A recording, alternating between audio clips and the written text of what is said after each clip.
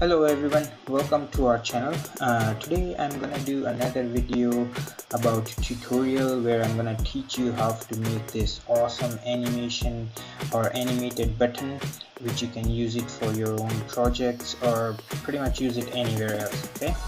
If you guys are new to our channel, consider subscribing to our channel so you don't miss any upcoming videos. If you are into learn various designing softwares, then you want to consider subscribing to our channel. So without further ado, let's get started.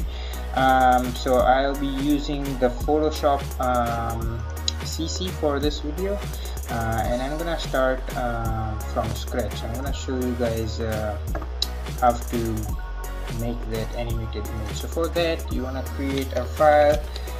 For this, I forgot to show you, you can pretty much make any size you want. In this case I used 900 pixels by 500 pixels. I just unlocked the layer. I'm gonna put a default color, so we'll use color overlay, and you can put any color, but in this case I'm gonna use blue.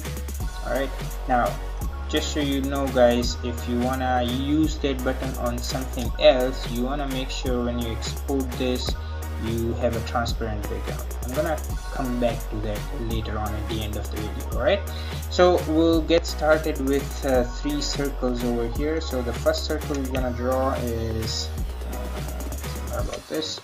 Alright, we'll keep it, I'll rasterize this circle, and we'll center this circle just somewhere around here.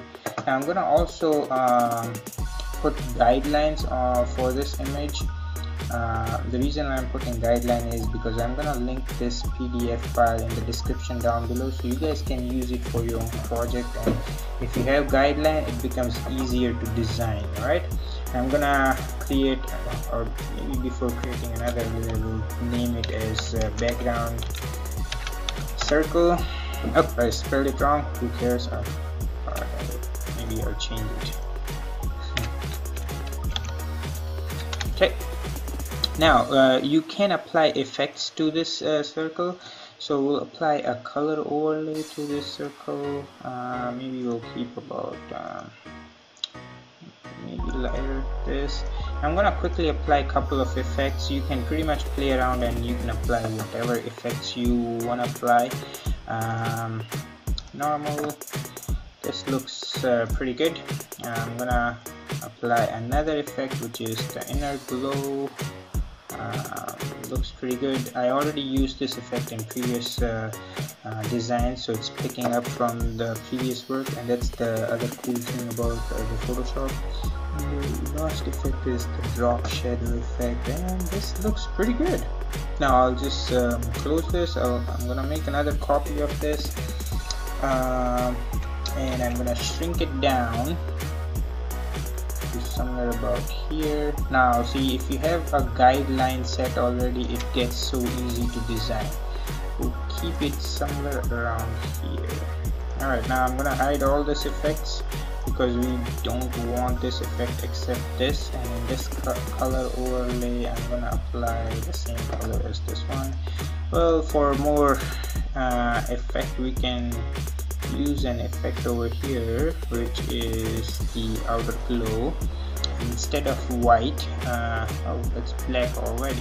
Okay, so use black over here. I'll increase the size, so this looks pretty good. Okay, now I'm gonna draw another circle. Just draw it from here. Now this circle, will align it in a way that it's perfectly centered on the top part, because this will be our animating circle. Okay, or this circle is the one which is gonna go around in the loop. Alright, so we'll rasterize this. I'll apply a color overlay effect, and I want to make this bright and catchy, so I'm gonna use maybe this or something bright. Yeah, this looks pretty good, and it's too bright, so here's what I'll do. I'll apply a clipping mask to the background circle. Okay, now it's not an effect because the background layer has a lot of effects on it. So we have to rasterize this layer. As soon as we rasterize this layer, it's gonna come up. Okay. Alright, sorry, that didn't really happen because we forgot to name this. That's why I like to keep everything organized. Now this wasn't the background circle, this was the foreground circle. So I just changed the name to foreground circle, and this is the background circle. So we'll apply a clipping mask to actually this layer. Okay, now it's not let's apply a clipping mask because it went away, and now I'm gonna hide all this effect by rasterizing this layer type, and there you go. Okay, now it looks pretty good. You can see our animating circle is pretty much ready, and we just want to make it go around in this pattern. Okay, alright, I'm just gonna see that it's centered. Yep, it's perfectly centered. Now since it's a button, we have to add text, so I'm gonna add text. Click. Now to save time, I'm not gonna apply a lot of effects over here. I'm just gonna apply the gradient overlay, and maybe I'll throw some outer glow over here. This is a little bit too much. I'm gonna decrease it, and that looks perfect. Okay, right now I'm gonna create another copy of this layer. I'm gonna move it down, and I'm gonna name it as here. Okay, and now I'm gonna adjust the size of this layer. Just keep it centered, keep it as big as it can be. So I'm gonna move it down just somewhere around here. Click. Now I'm gonna make another copy of click, and I'm gonna make it as now. I'm gonna resize this again so that it fills up space and it's just me. That's how I like my designs to be. So this looks pretty neat. Alright, so that's the main design. Now we're gonna animate this this button right here, and for that I had the timeline opened already, so I'm gonna use that over here. Alright, now this is the timeline. You gotta hit this button right here to create video timeline. So now what it's gonna do is import all this to the timeline. Okay, now the timeline can be as long as you want. We don't want a longer timeline because it's a button. Now we're gonna go on to this layer right here. So if you can't find it, just click here and it's gonna pick up the layer right here, and if you open that layer you get this option. So it shows position, opacity, and style. For now we're going to use the position animation. Alright, now I want my animation to be fluent as you saw earlier in the picture.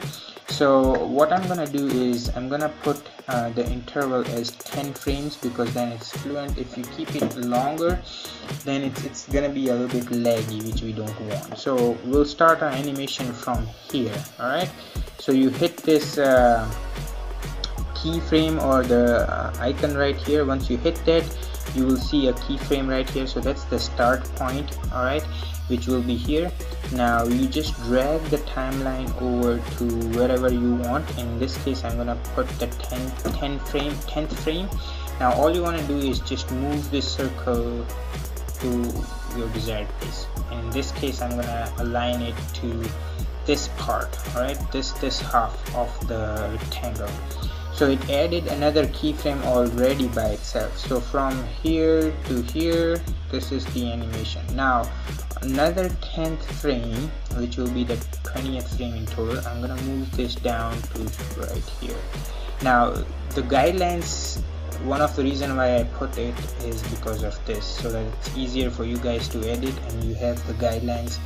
And you saw me dragging the guidelines. So if you wanna drag the guidelines, it's right from here. So that's the 20th frame, and it comes to here, and now we'll go on to the 30th frame, and I'm gonna move it right over here, and then the last frame we're gonna bring it back up to its original position, which is this one. Okay, So there you go, the animation is complete. Now this part right here, that's the start of our animation, and this is the end, and we don't want our end to be that far, so I'm gonna drag it and make sure you at least keep it here, because if you keep it here, then it's not gonna pick up the last part. Alright, now this is important. You want to go in the setting and you want to keep the loop playback on, because if you don't, it's not gonna keep on going round and round. Okay, so here's how it's gonna look. Alright, don't worry about this distortion, it's gonna be okay when we export this. So this is pretty much it. We have done our animation, we have done the designing part, and everything is just ready to be exported. So we'll just stop this. We'll drag the keyframe to the start. Now I'm gonna show you a couple of options for exporting. So when you go in the export, you can quick export as PNG, that's portable network graphic, which we usually don't use, because if you're considering an animated image format, it's only one, which is GIF. I believe so. It stands for graphic I guess it's something graphic interface or something. So we'll just center this. So we want to make sure that it's GIF, because that's the only one which is going to show the animation. You can use web bitmap as well, but I'll just use GIF to make it simple. Okay, now if you export this, the background is also going to come with the image. Alright, for now I'm keeping the background, but let's say if you guys want to use this image or this button on something else, let's say you designed a web page or something and you want to use it on, you want to make sure that you hide this layer, so the background is transparent and the GIF images also take a transparent background, and then you can put it wherever you want.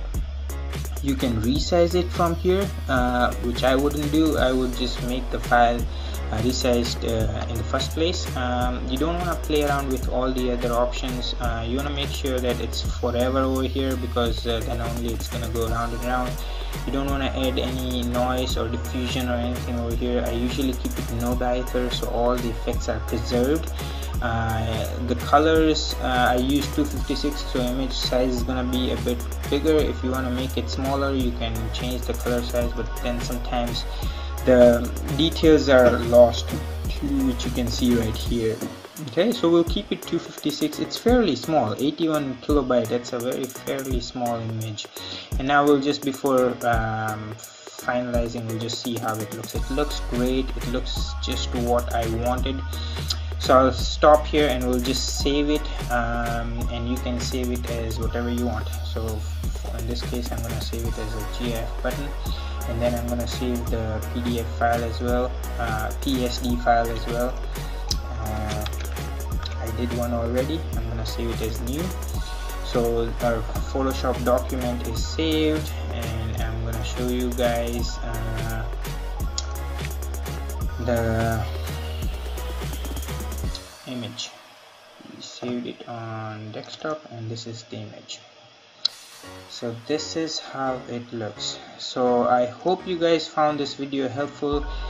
Please consider subscribing to our channel. I'm gonna put a lot of other tutorials out there, more specifically for animation. So I hope you found this video helpful. Please leave me a comment down below. Let me know if you like this image, and don't hesitate to use this graphic, because I'm gonna link it in the description down below, the original Photoshop file and the animated file. So that's pretty much it. Signing out. I'm gonna see you guys in the next video.